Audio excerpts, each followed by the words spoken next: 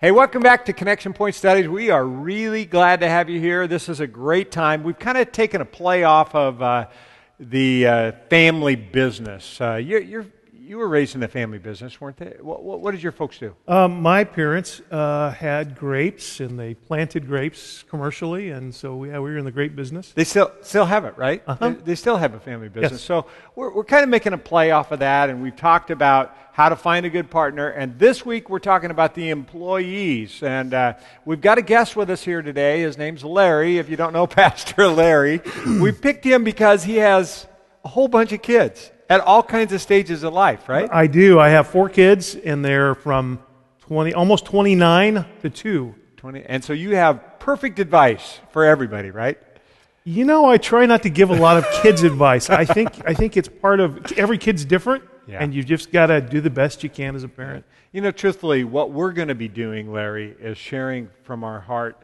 We're not perfect dads or anything, but as we share a little bit, I think we will be able to help people in their own views on how to raise their kids. And that's really what the study's about. Now, we've got a warm-up question for them today.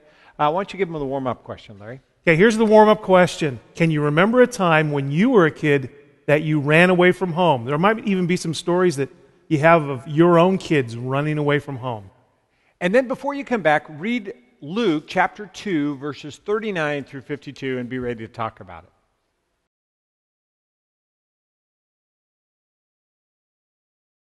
Larry, did you ever run away from home? I think so. I can remember threatening. I don't know how far I actually made it. I wanted to, but yeah, I don't think I ever did. Yeah. I think I hid in the house one time and said I ran away. Yeah, I think I packed the little hobo thing, and I am pretty sure he did, yeah. That was good. That's good. Well, I wish I was in the corner hearing some of these answers and all this. When we look at the Scripture, we had them read the Scripture in Luke. It almost seems like they're running away from home, like Jesus kind of ran away from his family, or it seems like he moved away. And so we need to dig into the Scripture a little bit more to understand it. So what we're going to ask them to do, we're going to ask people to do, is look at this Scripture, and in the process of looking at the story of Jesus when he was a kid, I think we'll learn a little bit about how to raise our own kids a little bit. So we've got a question for them to begin with. Why don't you ask that question? What do you think the significance of the Passover was? What was that Passover feast about? And then let's talk about the tradition for Jesus and his parents. What was significant about this tradition? Right. And this may mean that some of you have to be a little bit of a biblical scholar to answer that. So hopefully somebody in your group will step up and help answer that question, and we'll talk about it.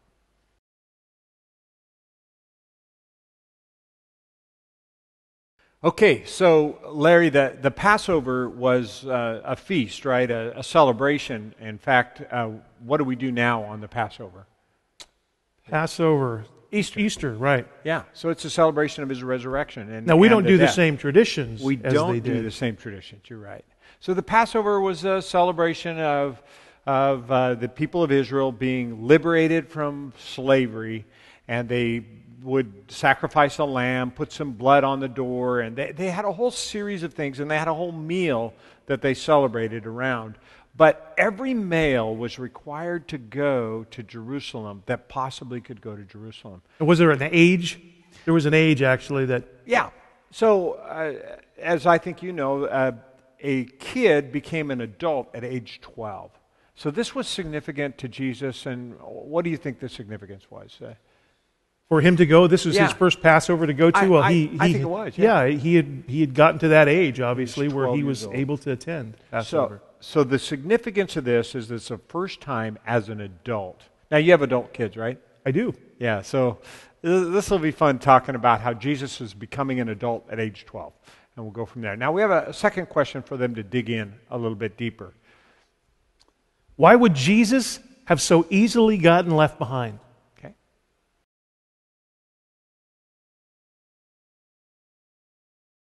Okay, so Jesus would have been left behind. Why do you think the answer to that is? Well, I don't know exactly why. I guess it probably was a busy time, and they probably didn't pay attention to who all was around. But my kids disappear pretty quickly. My little ones, when we're shopping, they'll hide in the clothes, and they're just gone. Well, honestly, do you feel obligated to your older kids to know where they are at all times?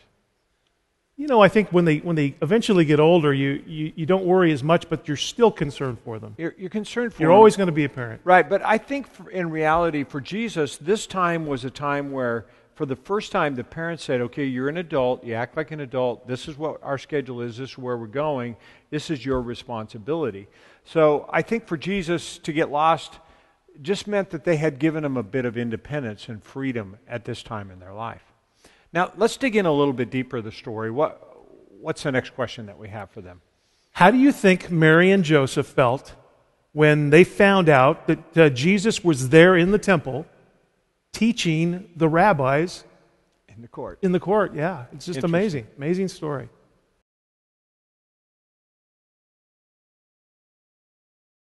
So when the parents showed back up, and here's Jesus teaching in the court, I'm curious, do you think they were a little proud? I wonder what people said. I would think I would be. I mean, if you see your kid influencing these older people, I think it would be awesome. Don't you think, though, that they had to overcome a little bit of anger after traveling 2 days back, and now they're really frustrated, and now they see Jesus when they really want to be angry, but maybe deep in their heart they're kind of proud of him? I think so, yeah. I do, too. How could you go 2 days and not notice your kids gone? It's just amazing to me. I don't know. Well, we want you to zero in on one verse because I think this is the crux of all the verses in this scripture, and that's verse 49. And just for a couple of minutes, I want you to ask as a group, what do you think the significance to verse 49 is?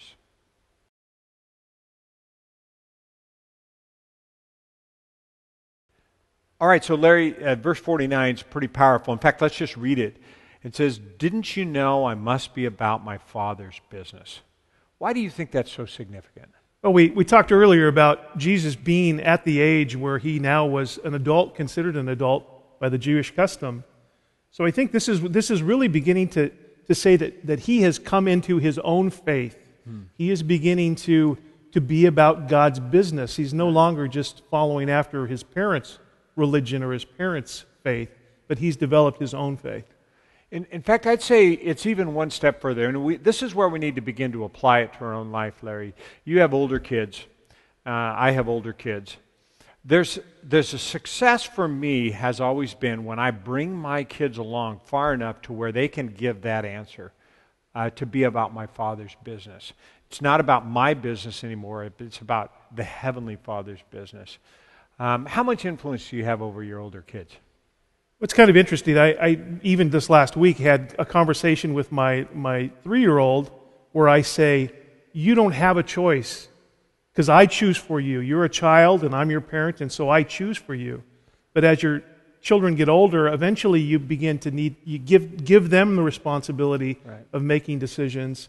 And now with my adult children, I watch them and I hope that the investment I've made in their lives influence their decisions. Right. And their decisions about faith, certainly I've had an influence there, but their faith has to be their own faith. To me, our job is to help them to that place in faith where they switch their responsibility to the Heavenly Father. That's right. Really critical. So we have another question here that we want them to look at. Why don't you give them this question? Okay. This is the first time that we see Jesus as a teacher-leader. But if we look at this passage, in the earthly light, does Jesus seem disrespectful to his family? Yeah, he's a little disrespectful.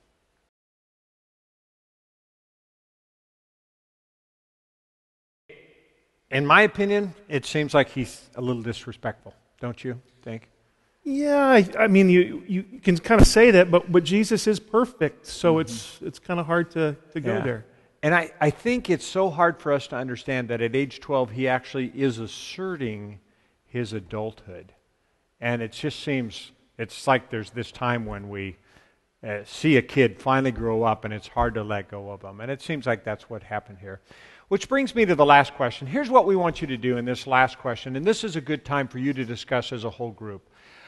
What we want you to think about is, how do you encourage your kids to grow in wisdom and stature? There's a verse here that says that Jesus grew in wisdom and in stature. And as we've talked about today, our goal is to help people make him, the Heavenly Father, of their life so that they will respond to it.